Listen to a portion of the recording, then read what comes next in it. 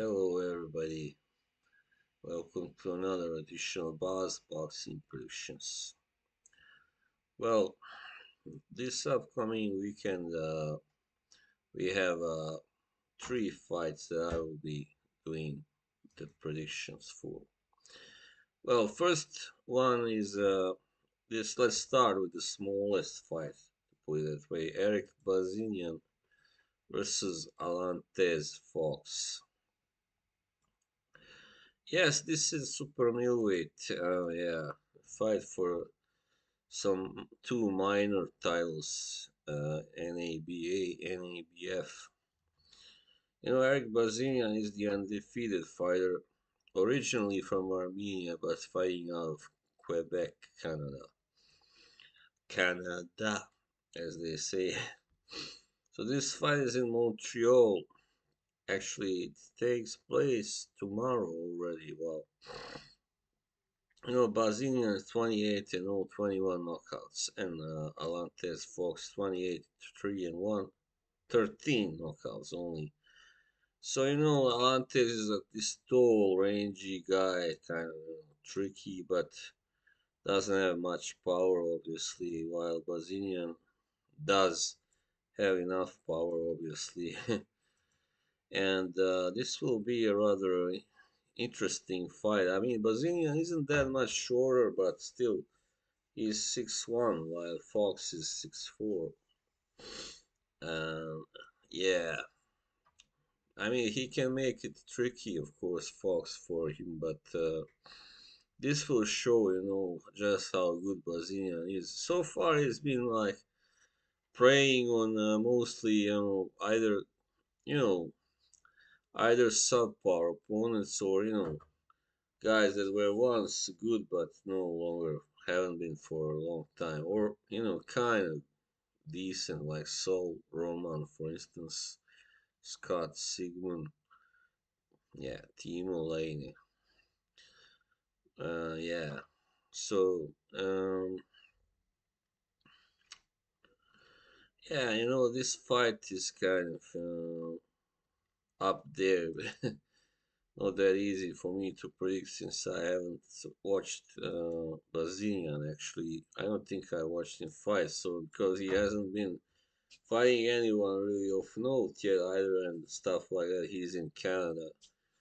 We don't get that much, coverage from Canada, only when there's really big fights going on. So anyway, Mazinian on paper, this is now that I have to use this so-called this box rec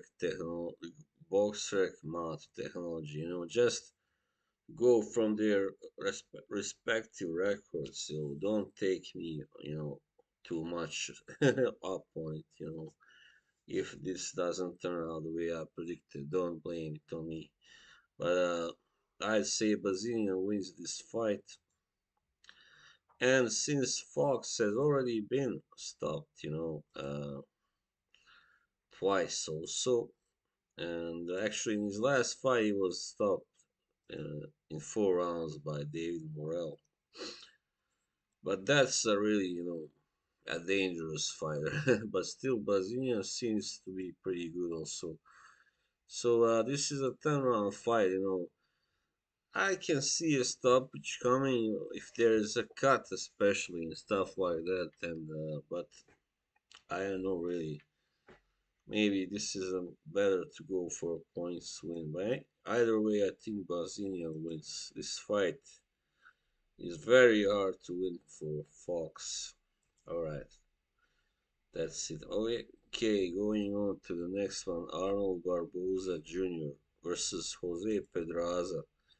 So this is a really good one, people, because Barboza is undefeated, at 27-0, but he's not a puncher, and he's fighting a really good boxer also, Jose Pedraza, who's no longer at his peak, but still, a really good technical fighter, and yeah, I mean, he recently lost to Ramirez last year. That was then he had a draw with Richard Comey, and before that had a few victories. I mean, neither of these guys can really punch, so I expect this also to go the distance. Yeah, and Barboza, since he is unbeaten, I guess it's safest to choose him. And but also Pedraza can always pull it off as well, pull off a victory here. But this is in Barboza's territory, also in California, Glendale, and Barboza seems to be Barboza Junior. That is a guy that is kind of on the rise. Yeah, definitely. So I think he will probably win this fight, but it will be a close one. I do think so. But just I mean, both guys are kind of slick and yeah, but also rather aggressive, I would say. And so that promises to be a good fight, simply. So I favor Arnold Barboza Jr. to win on points. And finally, Emmanuel Navarrete is coming back. Yay. First time since last August. And this time, this is his first fight at super featherweight. It's for a vacant WBO title against a guy called Liam Wilson from Australia. So this guy, Liam Wilson, is 11-1 and 0. Has that one loss came by knockout to Joe Noine. And then, he avenged that immediately almost when he knocked out Joe Noine in the rematch. Yes, so this guy Wilson, we know that he can hit, of course, 7 knockouts of 11 wins. So that only that presents a challenge, I guess, for Navarrete. He must look out, he must not get too reckless, and so he can get caught. And this is his first fight at this higher weight. We will see how well his power will translate into the new divisions, because so far he's shown that he can punch at featherweight also, even though maybe he's never been sorry, a really huge puncher, but he's still I mean, against the better opponents, and he at super bantamweight he did seem to have real power, but featherweight, sorry, it was kind of just good, I would say. Yeah, but anyway, this guy is just amazing. Navarrete is 5'7", and a tall guy for his divisions. But Will Wilson is even taller at 5'9.5". Wow, man. These guys, it's crazy. These days they just. I mean, I heard of a super featherweight that is 6'3". Oh man, come on, it's crazy. And but still, I have no doubt that Navarrete can stop this guy and will probably, and because he's been stopped by a far inferior fighter, as I said, Noine. Uh, yeah. So this is also the same card, Glendale. Yeah. Navarrete will. He's still 28. So he still has quite a long career. Has quite many years to go, but he's already been active in now soon to be 11 years. Wow, that's also impressive, I guess.